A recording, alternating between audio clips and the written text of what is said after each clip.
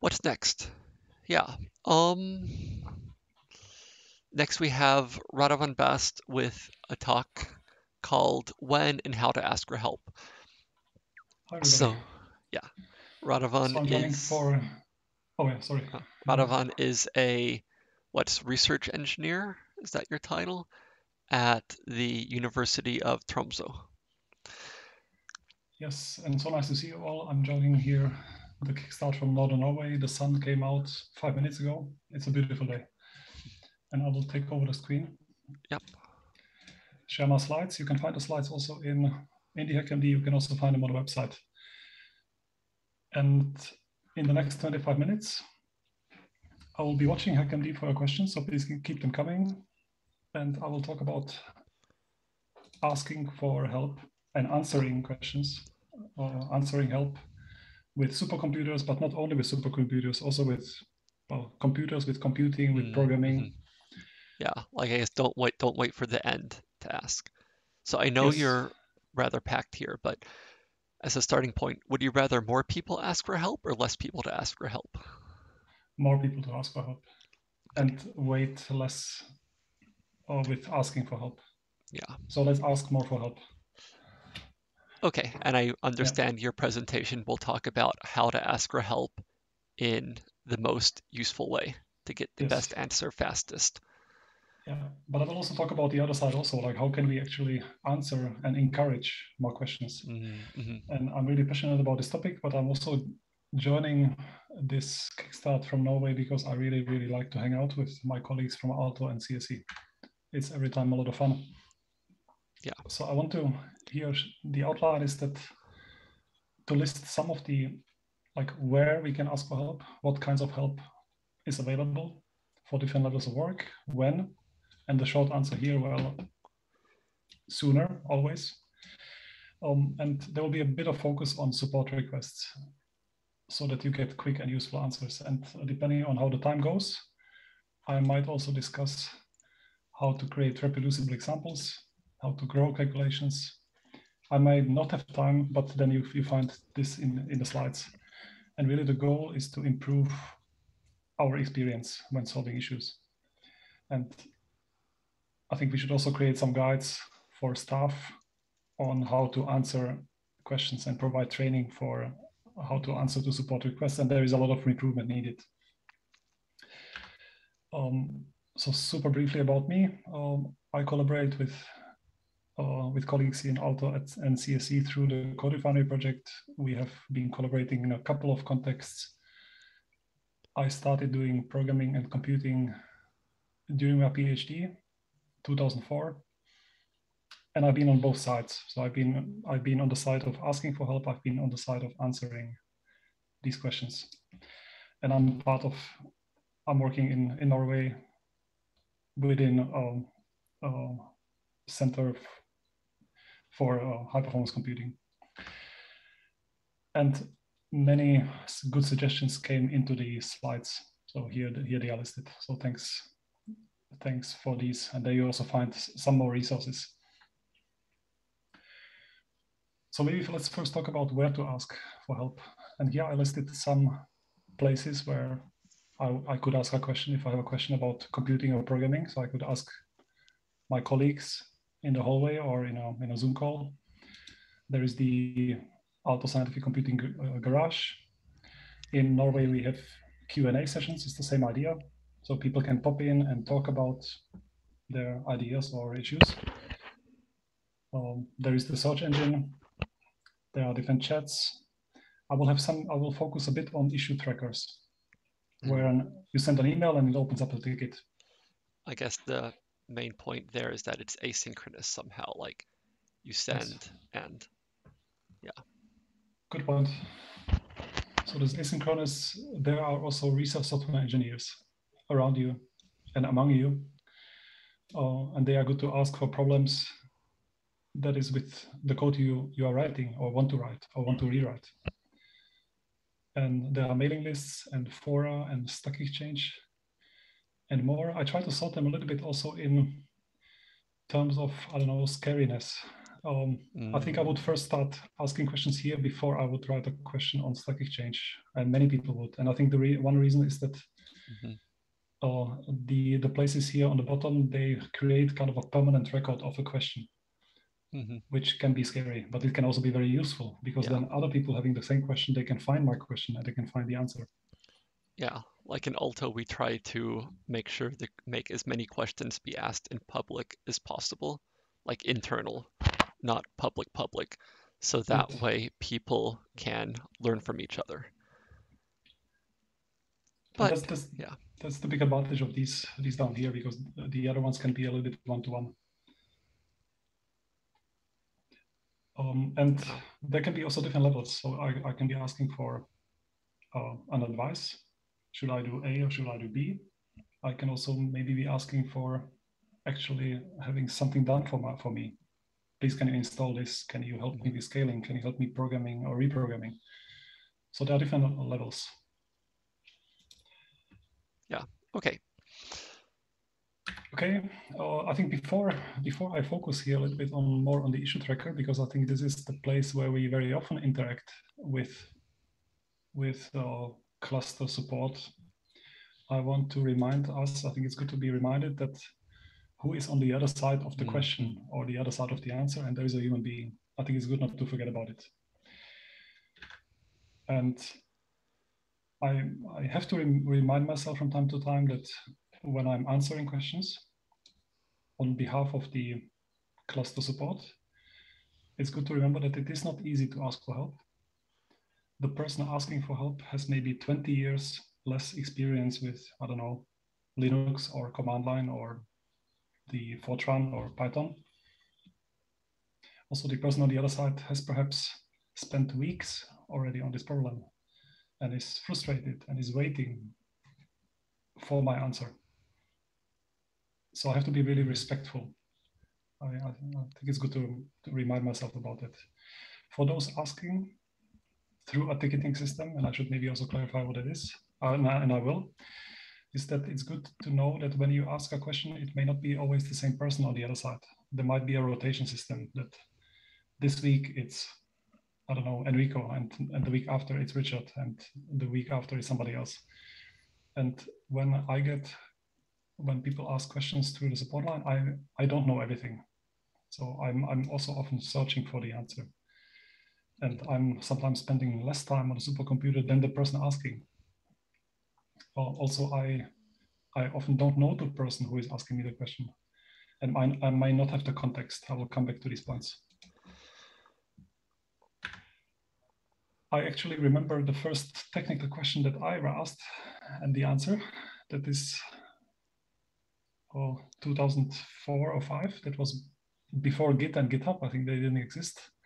So I wrote a very long email, a novel, paragraphs and paragraphs, motivating to a researcher. I wanted to have access to a code. And I wrote these paragraphs and paragraphs and motivated, and I was praising their work and motivating how I would use it, and being very polite and respectful. And after a few days later, I got this answer that I think the person was really confused. What did I really want? Because it wasn't very clear. And the answer was, well, I guess what I meant among all these paragraphs was, can I get please access to the code X? And here it is. And there's nothing wrong about this answer. So yeah, I don't show it because it's impolite or anything. This is perfectly fine. But I felt like, okay, I didn't find the right tone of asking. I was happy I got the code, everything was fine, but it made an impact on me. And 20 years later, I still remember it. So what I want to say here is that when we answer help, it matters. It can make an impact on a person. And there's something like I've noticed, like there's a balance between being long and trying to be very polite and being short and getting the answer as quickly as possible. And I think sometimes maybe I'm too on the side of being long and polite. Yeah. Yes. So I spent maybe half a day writing the email, and I think the other person spent half a day thinking about what do I really want. And also today, when I get such a long email, I sometimes say, oh God, another novel. But good to remember, like there is another person there, and they really care. Yeah. Yeah, so I wanted to say something about the ticketing system. Issue tracker, this my understanding is that this is how it works at Aalto Scientific Computing. This is how it works in Norway and also in Sweden, where I used to work, is that you send an email and a couple of hours later or minutes or days, somebody will answer and solve the problem. But what happens really is that the email opens up an issue or a ticket, and the ticket gets a number. And I mean, in Norway, we get 10 to 30 new requests every day, and I don't know how much it is at Aalto. But each ticket is then filed under a number. Each ticket has an owner, and that's typically the person writing back to you. But it's good to know that the owners can change if it takes very long to resolve, or maybe the person answering doesn't have the solution but needs to involve other people in solving it. And the first thing that the other person sees is the email subject. That's why it's really, really useful if the subject is descriptive. Mm-hmm. So this is a better subject than this one, problem. Because if I see a subject email with the subject problem, I have to open it up. I have to read everything to find out what it is about. Here I get a little bit of a better idea. And if you include keywords like a software, what software use, or the research field, it's maybe even easier to route the request to the right person without reading everything. And if you have two issues on the same cluster, or two issues that you would like to get help with, but they are unrelated, it's better to send two separate emails. So not to package them into the same email, because the person answering may be able to solve one but not the other. So it can speed things up if you send two emails instead of one. Yeah. And that goes also the other way. I mean, if you talk about the same problem, then it's better to actually reply to the email and stay on the thread and not open up a new email, which will open a completely new ticket, a new issue. So if we talk about the same thing, it's good if we stay in the same email. Yeah. Like if it's not linked or whatever, that can take a lot longer to deal with.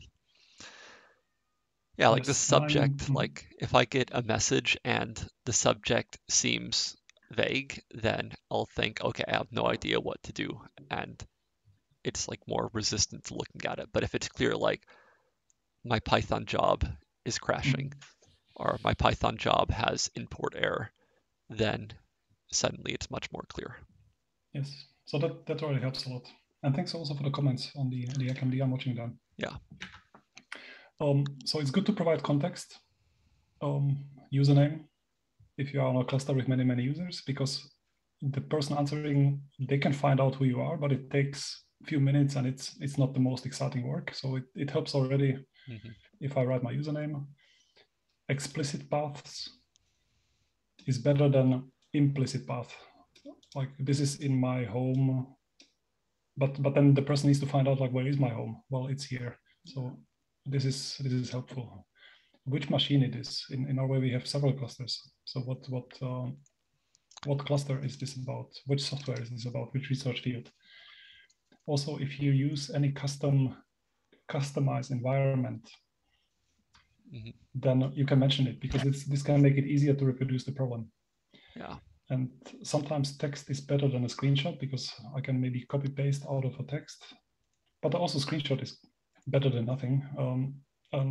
Or you can send an attachment. Here's my input script, and here is the problem output. Yeah, I think this is probably one of the most important things here. So getting an issue without the context needed to know what's actually going on, there's almost nothing to do. And then it takes time making a long, nice sounding thing saying, please let us know where you are and what you're trying to run, which I think Radovan will mention shortly. Exactly. And I may not be able to solve the problem, and I may need to involve a colleague of mine. And then it's nice if there is some context already. So the colleague can read up on the context. So that helps a lot. Yeah, here Here's it is. some tips on how to formulate a question that already, it will again avoid a lot of back and forth. So has it never worked, or has it ever worked? So has this worked last week, but has it stopped yesterday, or has it never worked? I mean, this is Mhm. already useful to know. Also, what are you trying to accomplish? So not just this current technical obstacle, but where you want to go to. And I will come back to this. What did you try? What did you do? And try to be specific enough to be reproducible. So copy paste the exact commands you run, the exact output messages, so that I can try to Mhm. get the same problem, because then it will be easier for me to work on it. Also, what do you need? Do you need a complete solution, or do you just need like a advice pointer on how to get started? That can also help us to help.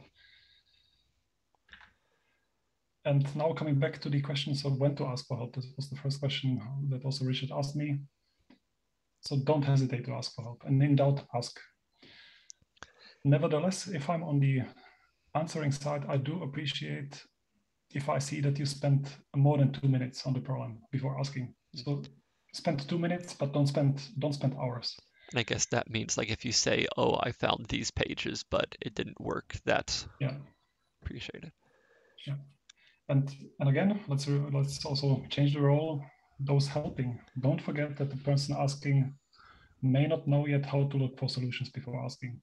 So help them showing how.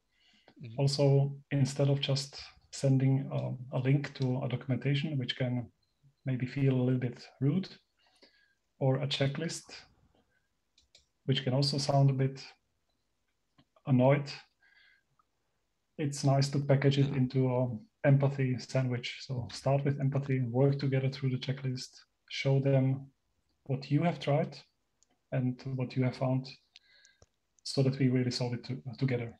We are not alone in this. And I think this like when to ask for help relates to the last question of what to include. So like, Mhm. are you just starting? So are you saying, okay, like I'm trying to do X, I can keep looking more, but do you know a quick solution?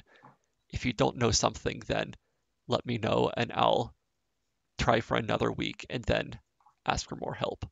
Mhm. So, for example, I think some of this context is often missing, and that means people want to wait too long, or the Yeah. people answering get annoyed that they're being asked too soon. So, Mhm. like, Tell us also what you have tried, um, what you have tried to isolate or simplify the problem.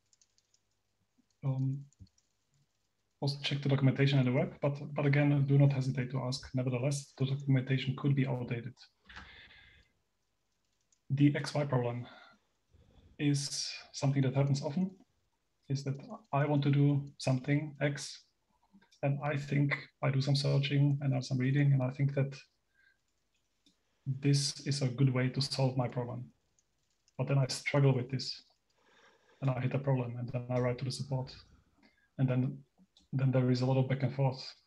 And 3 weeks later, 30 emails later, we realize that my approach to solve the problem that I had was not the best approach, but nobody knew because I never told anybody what I really had in mind.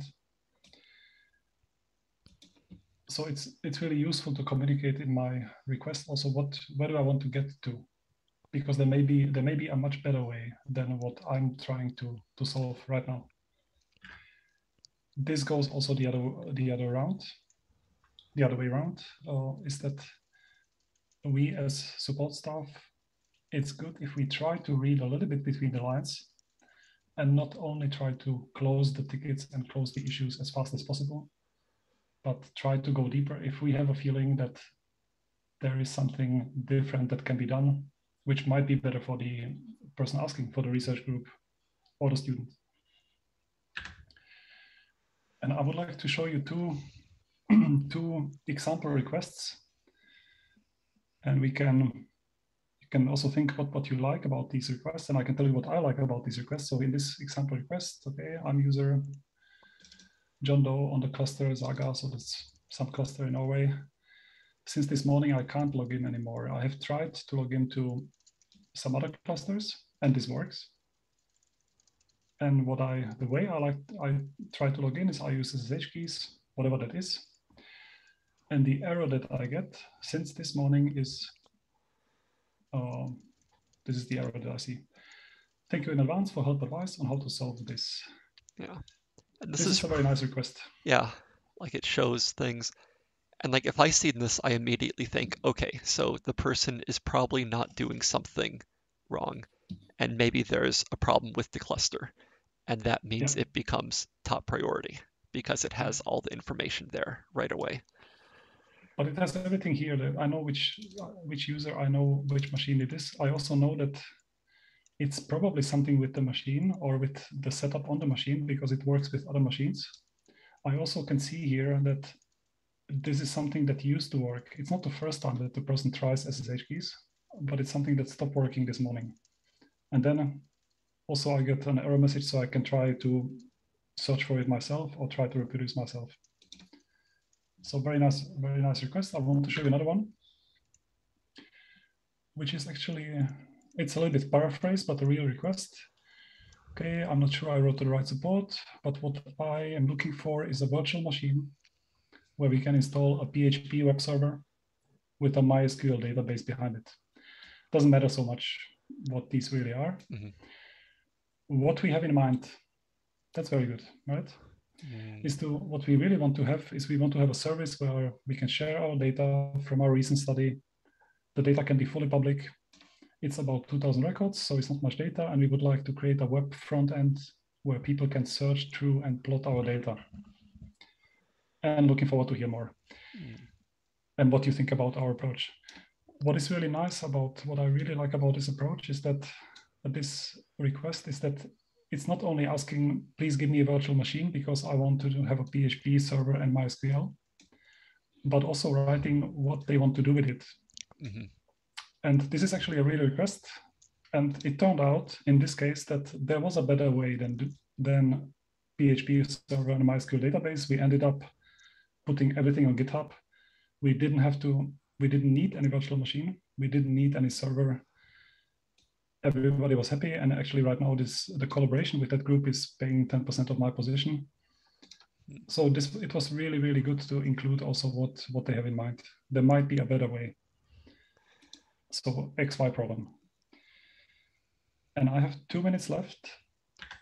So what I will skip here, I will skip this how to scale problem and how to create a reproducible problem. But it's very useful. I still encourage you to please check out these slides. Yeah. I think this is incredibly useful. I just want to I want to jump to the last slide and remind that, well, you are not alone. There are research software engineers near you. Go to Aalto Garage or pop into a Q&A help session, say hi. It doesn't have to be a problem. It can be an idea that you want to bounce off other people. You are probably not alone experiencing the issue that you are experiencing. No question is a stupid question. Many people actually really really enjoy helping. And here we talk a lot about problems and issues and tickets, but it's actually also nice to just write when something is working and when there is no problem. So every 2 years we get this email that somebody is actually really happy and things are working well. And this can be also really motivating to hear. So you can also write about stuff that has worked really well. So my time is, I think, almost up. Let's see whether we have any questions that we didn't answer. So XY problem case. Yeah, so this second request that I showed would be, there was a danger of being an XY problem, that asking for something very specific, if the research group didn't include where they want to get to, they would have gotten the virtual machine. I think they would not have been very happy 5 years later. Yeah. There's also this question about chat. Okay, I'm switching to the HackMD. There's also this question about chat for things. So it's something at Aalto we're trying to use a little bit more. So the problem with chat is that someone has to be watching it all the time, and it's really easy to ask something, and then it gets forgotten and sort of scrolls off, and then there's never an answer. But yeah. But like for small things like, oh, I can't connect to the cluster, is this something? like then maybe we can more immediately answer that, or I'm interested in such and such. Yeah. Is this a good idea? And you can get like some of these things. And also users can help each other because again, our chat is internal, not Mhm. private. And I think I have one more answer to the question of XY problem that I see often, but I will type it there, is that somebody asking for more memory. My job runs out of memory. Can you please buy more RAM, or can you show me how I can use more gigabytes of memory? Hmm.